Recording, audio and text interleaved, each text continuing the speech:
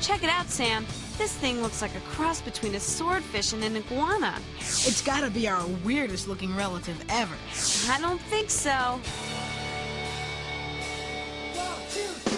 Grandpa studied dino bones. Sam and Allie loved just what he did. Oh, they really dug his work.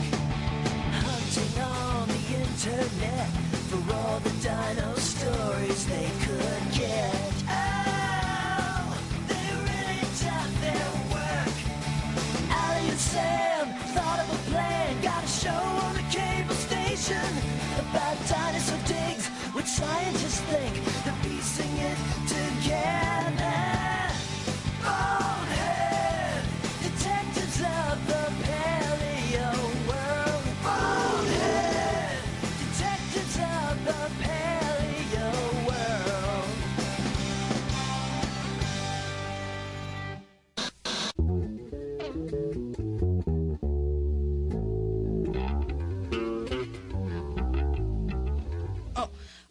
Hey everyone, the Bonehead Detectives are back on the fossil trail, but this time we're trying something a little different. It's the first ever musical version of the show.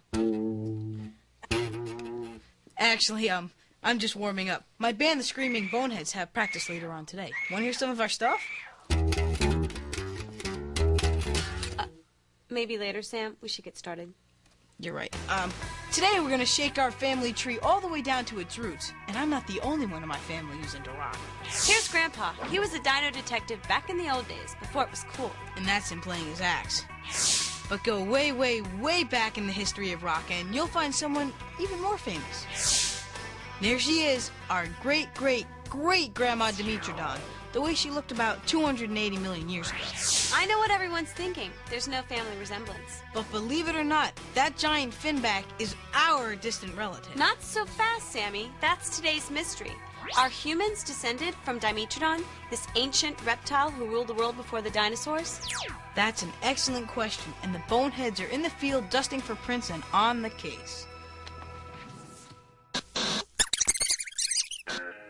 Our search begins in the great state of Texas. This area is called the Red Beds, and boneheads have been coming here for years to learn more about life before the dinosaurs. This hunting ground is one of the hottest of the fossil hotspots. Temperatures get up to 110 degrees. But that doesn't keep the bone hunters away. Look, the place is pretty much crawling with them. Not to mention things like rattlesnakes, scorpions, and these poisonous centipedes. Well, you've got to watch your step in the Red Beds. That's Tim Rowe. He's a paleontologist who's trying to figure out what life was like for Dimetrodon. This is Lady Di in her natural habitat. As you can see, Texas looked a whole lot different 280 million years ago. Today, Tim and his team are here trying to pick up Dimetrodon's ancient trail.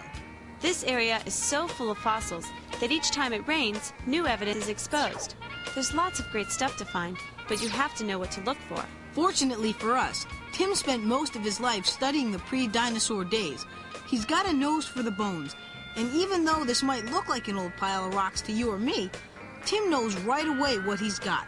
A piece of Dimetrodon's backbone, over 250 million years old.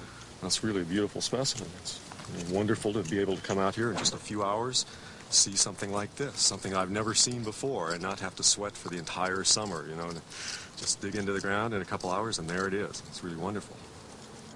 Finding a nearly complete skeleton of Dimetrodon is a dream come true for Tim and his Bonehead Detective team. And when he looks at its skull, it's almost like looking in a mirror. That's our own family history, and we can track it very deeply back into time.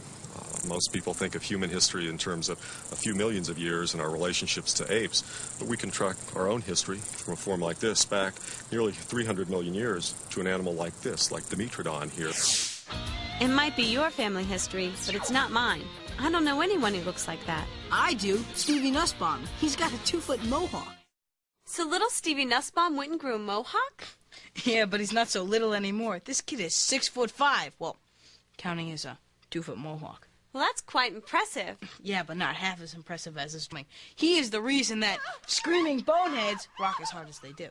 Here, listen. Sammy, you know I can't wait to hear one of your songs, but we've got to check in on Dimetrodon. She's not getting any younger, you know. Yeah, she's definitely past her prime. But still, you gotta give the lady her props. She's one of the superstars of evolution. Just look around. All the mammals you see today are here thanks to Lady Dimetrodon, including you. She's cool. She just doesn't look like family.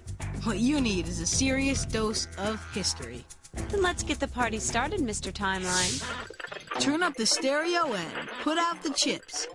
This is a story that starts with slippery salamanders and goes all the way to the screaming boneheads. Amphibians crawled out of the muck and moved to dry land 350 million years back. Pretty soon, reptiles are running the show. And that's where Dimetrodon comes in. She eventually led to a group of reptiles called protomammals. Most boneheads think the protomammals were the ancestors of the mammals that showed up during the age of the dinosaurs, here in the early Jurassic. And from there, you can clearly see an unbroken evolutionary line all the way to Stevie Nussbaum and his patented outrageous mohawk. That's it. I've rest my case. No further questions. Case closed. Whoa there, Sam. I've got a question. What about that sail? What's it for, huh? Your fancy timeline didn't explain that, did it? There are a few different theories about that sail. Now, of course, I'd love to explain it to you, but unfortunately, after all my time traveling, I'm kind of worn out. So, I'm going to let my man Tim Rowe feel that one. Tim?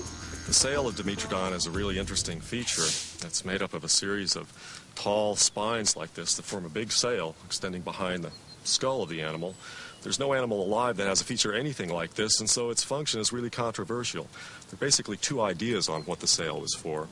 The first, and probably most widely accepted, is that it's a heat radiator. It is for gaining or losing heat more quickly. The second one is for sex. Sex?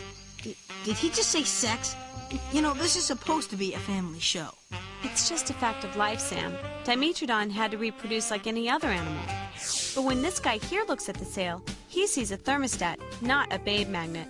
He's Dr. Nicholas Houghton of the Smithsonian Institution in Washington, D.C.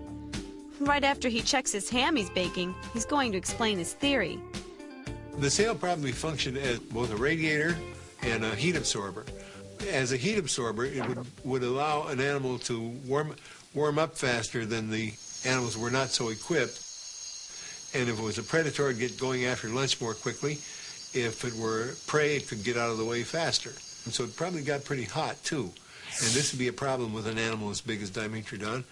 And to get rid of excess heat, it would simply turn so that the sail was parallel with the rays of the sun, and its higher temperature would then be radiated off into the air, and it could cool off.